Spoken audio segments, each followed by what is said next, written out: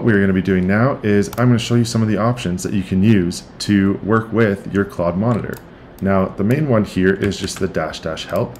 So I'm going to put that up here, and I'm just going to go -- help. And what you can see here is these are all of the options of stuff that you can do to make sure that it's set up and calibrated properly for you. On your first run, one of the things you want to do is you want to do your Claude monitor, you want to do your -- plan, and then you want to add your theme to it and maybe your time zone. So that's what we're going to do here. We're going to go Claude monitor -- plan.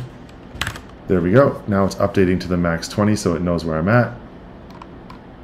And now it's formatted to exactly what I use, which is excellent.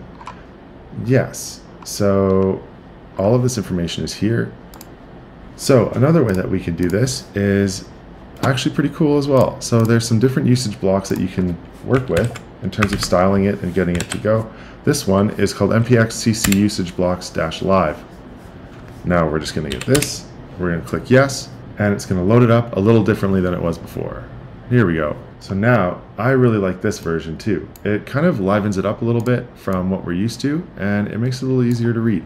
So we have your sessions, your usage, and your projection, which is all great.